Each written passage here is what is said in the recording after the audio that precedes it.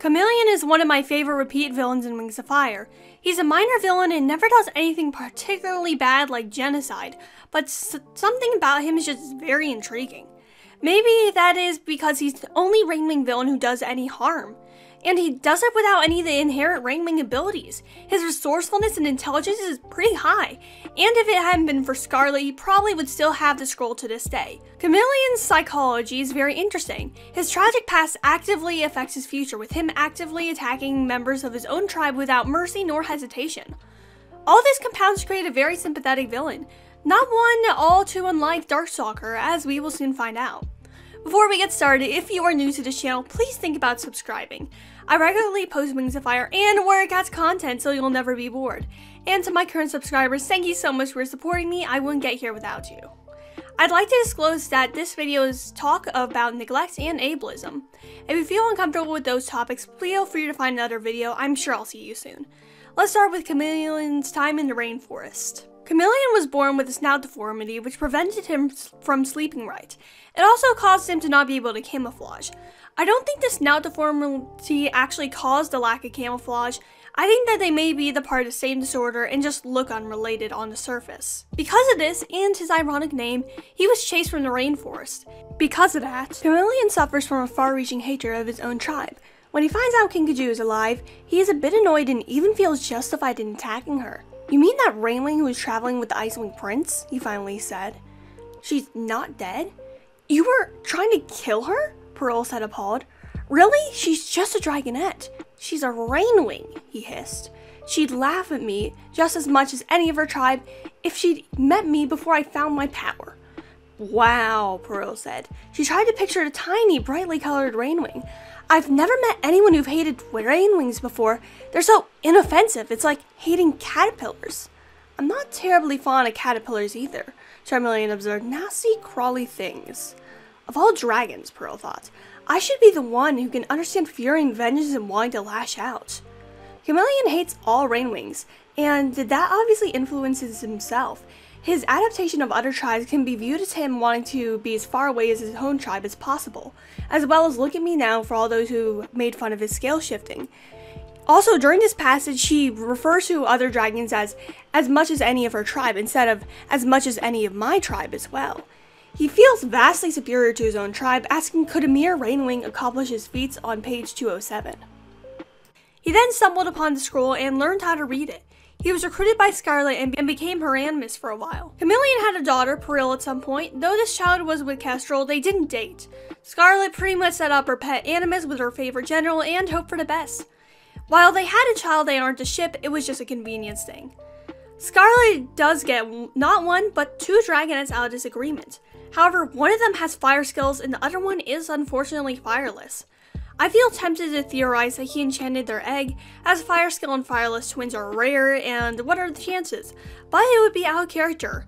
The only reason he'd had for doing so would be Scarlet's orders, and she was disgusted by the dragonettes in the end. Chameleon does not question what happened to the eggs they helped father until he was told about Pearl as Cirrus the Icewing. After stalking her on her journey to possibility, he reveals himself to Pearl and after she grievously harms Winter. Pearl believes that all of her hard work reforming her personality is ruined. She's proven herself to be a danger to other dragons, and if not for Turtle, it would be likely that she would have claimed another victim. No other dragon would ever embrace her, not even Clay. Chameleon shows up and brings with him Scarlet, the only other dragon who not only accepted Pearl as a murderer, but embraced her, unlike the others who judged her. In times of great pain, people are likely to go back to what they know best, and what Pearl knew best was the abusive grasp of Queen Scarlet. Pearl even thinks this to herself. Pearl closed her eyes, frowning. This conversation was distracting her from her goal, killing Scarlet. If that was still the right thing to do, was it? Queen Scarlet didn't seem so terrifying and monstrous here, in this quiet valley, talking about Pearl's lovely craziness and her father. Remember all the terrible things she's done, that random mudwing she killed to get that head, sending Clay and his friends to fight in the arena, forcing my mother to kill my twin brother? But she kept me alive when everyone else in the tribe would have had me killed the moment I hatched. And she's right, she never wanted to change me. She likes my skills the way they are. I'm not even sure Clay feels that way. She remembered him wincing when he touched her, and the way he watched her wings carefully when she was near anything flammable. Did Queen Scarlet really have to die? Oh, Clay, why can't you be here to tell me what's right? The choice may have been obvious to her with just that. However, to sweeten the deal, he adds in an enchanted amulet. The primary enchantment is to get rid of her fire scales, but the secondary is to make her forget about Clay and become loyal to Queen Scarlet. Beryl, unaware of the enchantment, joins her father in the ex-queen in reclaiming the Skywing throne. This pretty awfully backfires as Ruby breaks free, and so does Beryl from their respective spells. Ruby or Chameleon manages to kill Queen Scarlet. Chameleon realizes that he's made a significant mistake and offers to Beryl that he will take her and they will live a new life together. This shows apparent care to his daughter, but it's pretty fake. If he had any love for her, then he would have not enchanted her in the first place. It is likely the only reason he invited her was to take advantage of her. Sure, she is not a queen, but she's a fire skills. Hanging out with her could provide some advantages, and it would be easy to manipulate his own daughter. He says that they will be mudwings together and live in the swamps. However, Chameleon would never resign himself to a peaceful life, as evidenced by his actions as the series progresses after he becomes a mudwing. Even after he loses a scroll, he tries to gain his riches through many schemes. Chameleon refuses to give up the scroll, citing that no one is as smart as him, and he found it, so it was his. However, life doesn't work that way, and Turtle took it anyway using his real animus magic. Despite that, he's left with his pre-existing spells. He ends up going to be a mudwing despite lacking Beryl, and of course gets himself involved in a grand conspiracy. After his identity is shredded, he once again leaves. He reappears for the last time in Night Kingdom where Kinkajou takes his scroll.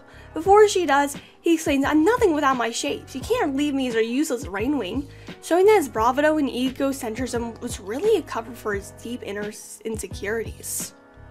Chameleon never learned how to form connections with the other dragons, so he chases whatever fortune he may find.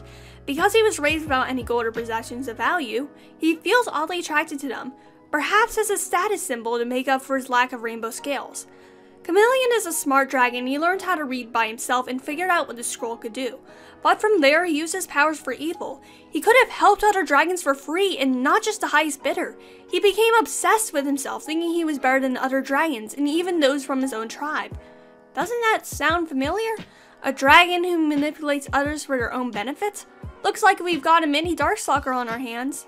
The background of these dragons and their tribes contributed to their mortals. Both were told that there was something wrong with them. Darkstalker's Icewing father and Chameleon's scales, and they were isolated due to that. They even began to hate that part of themselves, attacking dragons from that tribe. Darkstalker even enchanted an object to automatically murder for him. However, they managed to attract companions and admirers due to their great powers, and they figured out there must be something about themselves worth redeeming. Those powers. And if that was the only reason they were worth anything, they would use it to the fullest of their ability no matter what the subject was, even if that included stripping other dragons of their free will. Both of these dragons could have done something great, but instead turned to the dark side. In the process, they drove away everyone they loved or dragons who could have loved them. And even after they try to use their animus magic to get those connections back, they fail and are left all alone without their magic and defeated. If you like this video, feel free to subscribe. I make Wings of Fire and Warrior Cats videos pretty often, and your support would mean a lot to me. And to those already subscribed, thank you so much for your continued support. I wouldn't have gone here without y'all. That's all. Peace out.